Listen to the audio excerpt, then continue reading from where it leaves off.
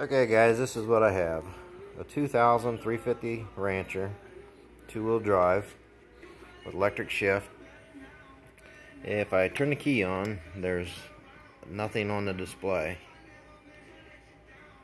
And it don't matter how many times you do it, nothing comes on.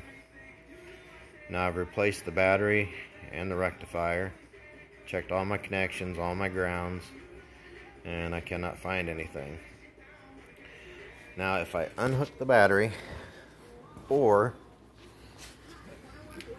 come around and unhook the plug for the display, and if I leave the key turned on and plug it back in,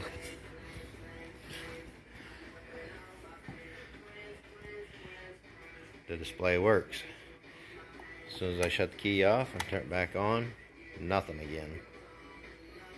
It doesn't matter if it's running or not, it won't come on unless I unhook either the battery or that plug and plug it back in with the key on.